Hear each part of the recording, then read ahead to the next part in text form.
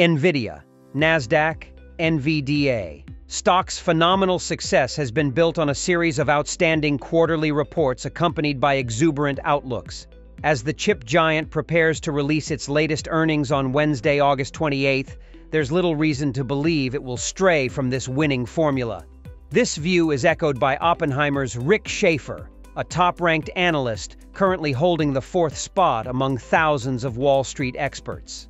Schafer anticipates upside F2Q July results and F3Q October. Outlook led by sustained CSP enterprise AI demand.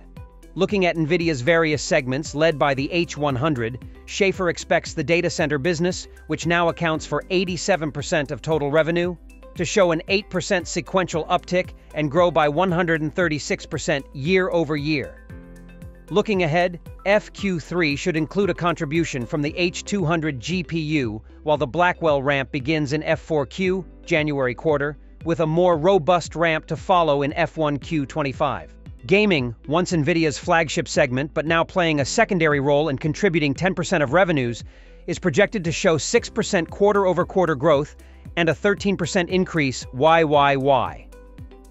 Schafer highlights that channel inventory levels remain healthy and points out that Nvidia continues to dominate the high-end gaming desktop notebook market with an RTX installed base of over 100 million users.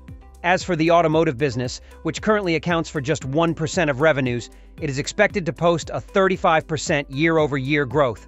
Additionally, the segment boasts a $14 billion pipeline and has secured approximately 80 design wins for the Orin and next-gen Thor platforms.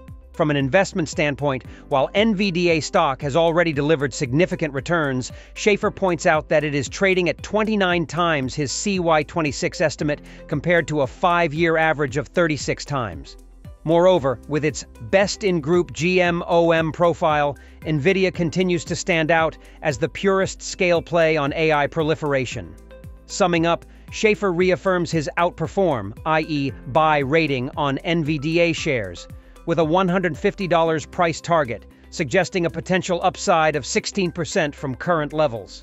We remain long-term buyers, he emphasizes. Give us a like if you like our video, subscribe and ring the bell to never miss out. Check our Patreon for an inside look on what are the best buy and sell stocks every week.